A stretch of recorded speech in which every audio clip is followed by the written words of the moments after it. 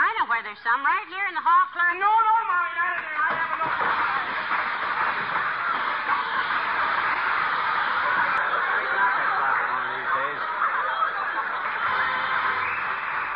Hi, welcome back. It's time to do the final assembly on this GE 514 clock radio. We've got the clock repaired. We've got all the electrolytics replaced, some of the resistors, most of the resistors actually. Rewired it back to have the correct output tube, the 50C5 as opposed to the 50B5. And it's ready to go back together, back into the case. So let's get started. Did you ever try to go to sleep at night with your husband propped up in bed reading a mystery story out loud? Well, let your heart bleed for Mrs. McGee of Fibber, McGee and Molly.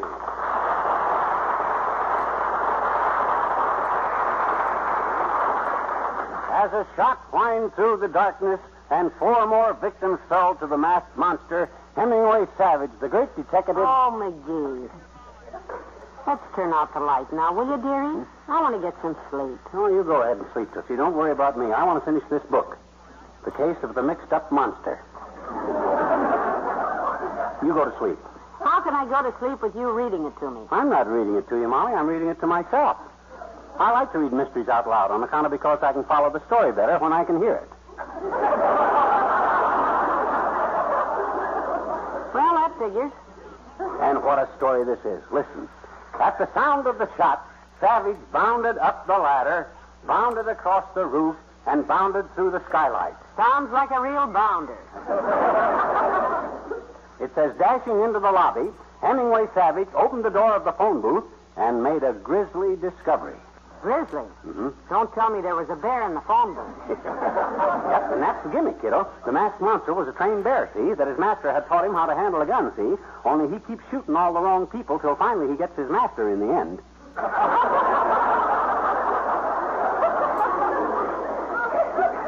Oh, that can be painful. Well, it was no surprise for me who done it. I'm quick on deductions. I got what you might call a deductible mind. I'd make a great detective. All right, Sherlock. Give us a demonstration. Let's see you follow the trail to the window. What? Deduce how far you should raise it to get some air, and then shadow yourself back to the bed. Do we have to raise a window, Molly? There's snow on the ground tonight, kiddo. You know, snow. My gosh, in the morning we'll be froze solid side by side like 2 long ice cubes in a tray. Now, it's not that cold. The snow's half melted already. Now, go on. We need some air in this room. Okay. Well, if I'm froze in the morning, Hey, Molly. Come over to the window. Hurry up. There's a fellow across the street watching this house. Oh, McGee, you've had too much Hemingway Savage. Now, let me see. See, he's right over there behind that tree.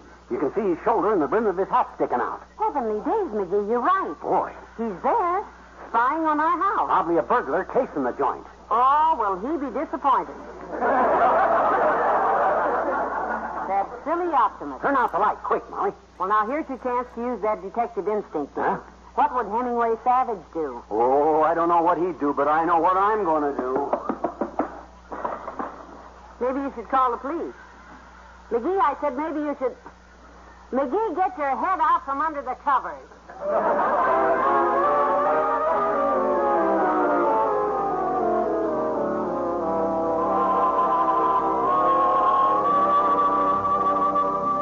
McGee, your lunch is ready. Oh, there you are, dearie. Yeah, boy, oh boy, have I got news. You remember that prowler last night? Oh, yes, I'd forgotten. Well, I didn't forget it, kiddo. And as soon as I got a chance, around noon, I went right over there to see if he left any clues. Did you find footprints? No, the snow's all melted, so there wasn't any footprints. But look at this. His hat. Uh-oh. Yeah, he must have got scared when we seen him, and he dropped it. Dropped his hat. Here, look, his name's inside in it. Yeah.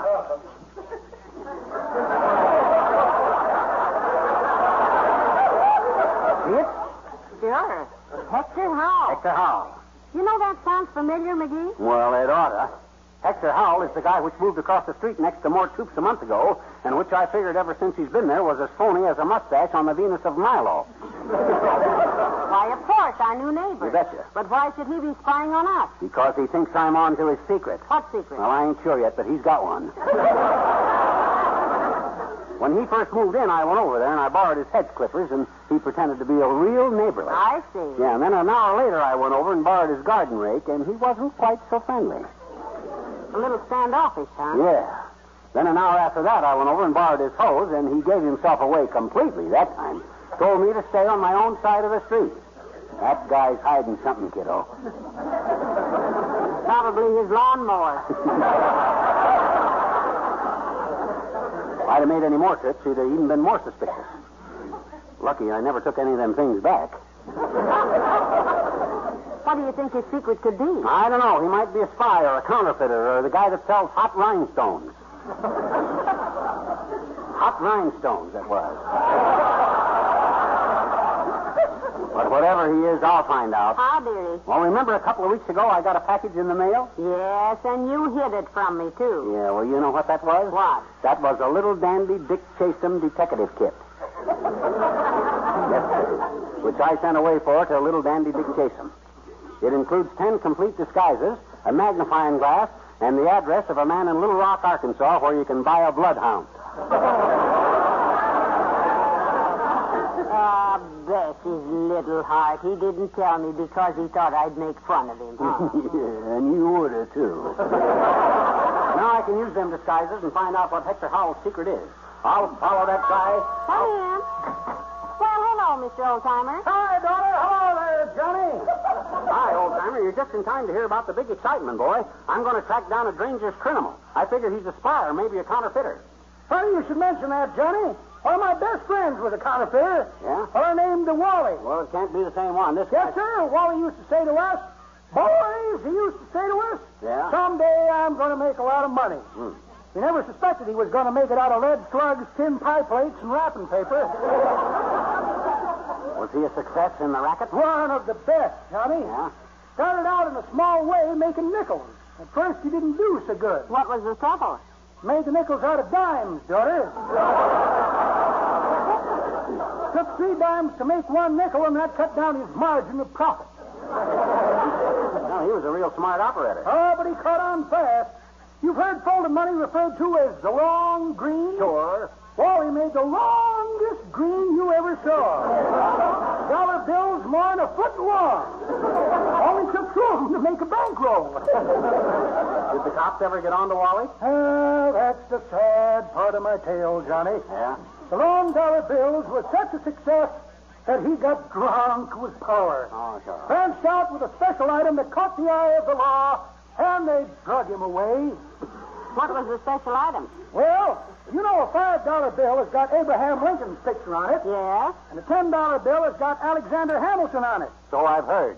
Wally made a $15 bill with Lincoln sitting in Hamilton's lap.